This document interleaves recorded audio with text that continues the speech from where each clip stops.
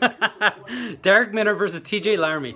Wow, whoa, whoa, whoa, whoa, whoa. Minner just rushed Laramie, but I thought Laramie was gonna get the takedown, but no, he got the guillotine and Minner did, and yeah, he just got a little bit tighter and tighter, and I thought Laramie was gonna get out of it and get the full mount, but no, right before he could get out of it, he tapped out.